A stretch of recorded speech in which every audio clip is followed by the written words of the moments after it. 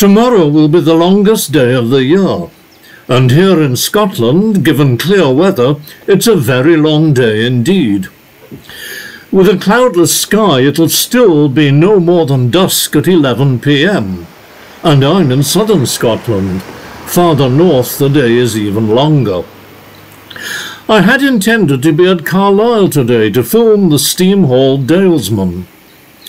Although Rail Advent was still showing it as running even yesterday, it didn't appear on real-time trains, and eventually Advent noted that it was cancelled. One of my regular viewers volunteers on West Coast Railways, and last time we met, he told me that 3 upcoming Dalesman trains had been cancelled. Clearly, this was number 1. I had spotted that a civil engineers train was scheduled to run from Rutherglen to Dumfries, returning an hour or so later. I needed a few items of shopping, and as Holywood Gates are more or less on my route into town, I decided to have a look.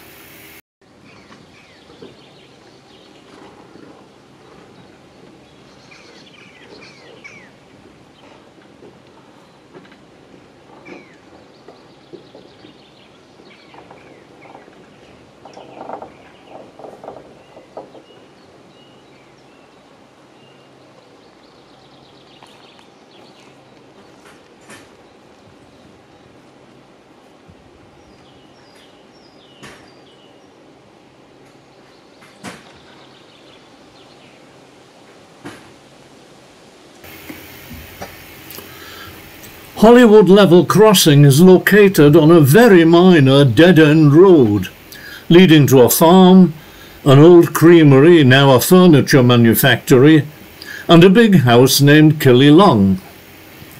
A station was opened here in 1849, named after the big house, but renamed Holywood after a small community a mile or so away.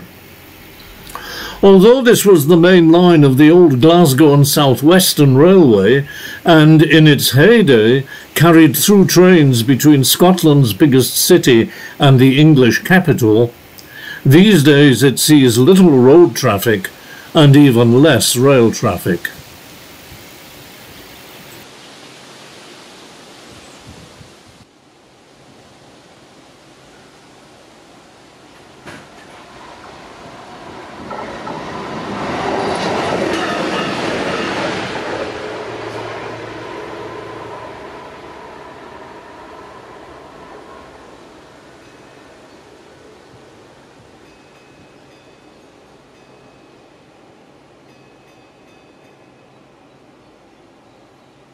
We hear the telegraphic communication with the next signal box at Dumfries Station and wait for the gates to open to road traffic.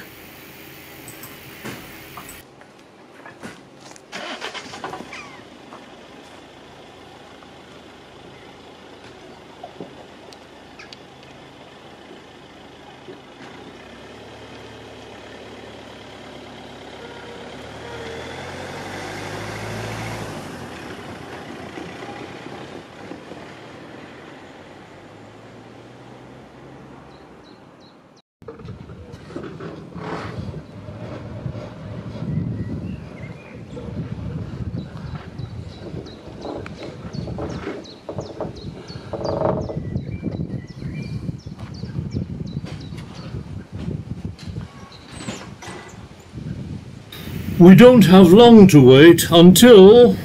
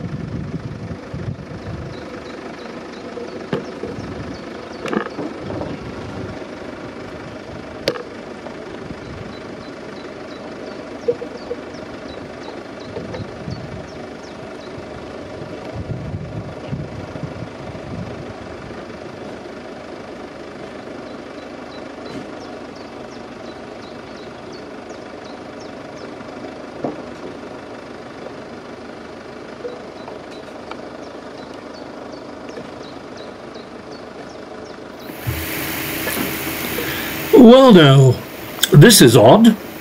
Is there something coming from the opposite direction? The signal's at danger, so apparently not.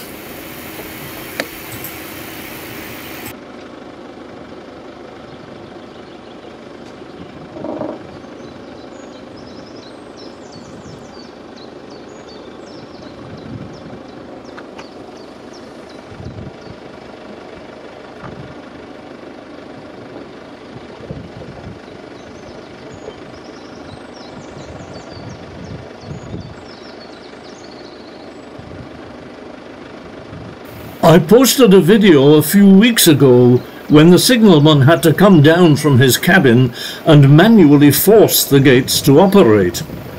Here he comes again.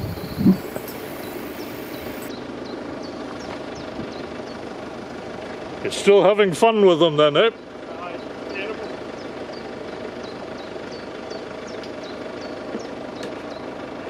This time he does something with the ground level mechanism before retreating back up the steps and trying again.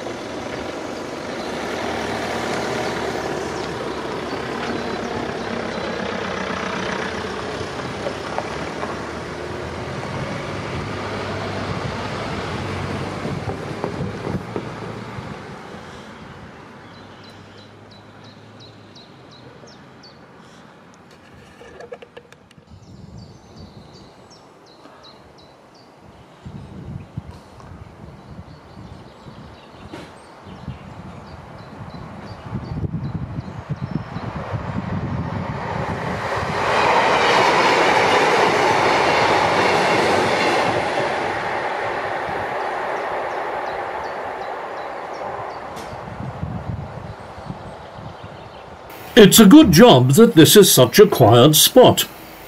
If either the road or rail traffic were heavier, these gates could cause serious problems.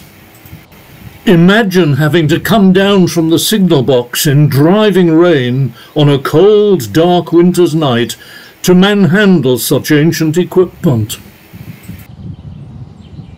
The gates are remaining closed to road traffic. Are they stuck, or is another train coming? Nothing scheduled for the best part of an hour, when the track machine is due to return north. Let's wait and see.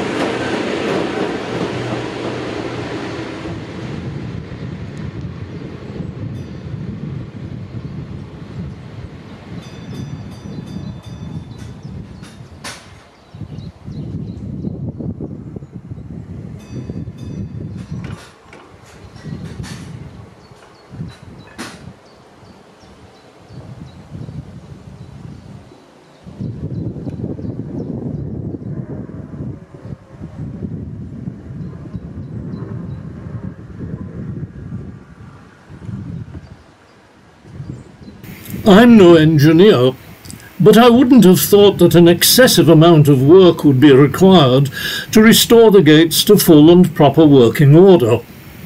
Or is this location simply too remote and too quiet to be worth the expenditure? Will we have to wait for the now long overdue upgrading of this entire route? Once again, let's wait and see.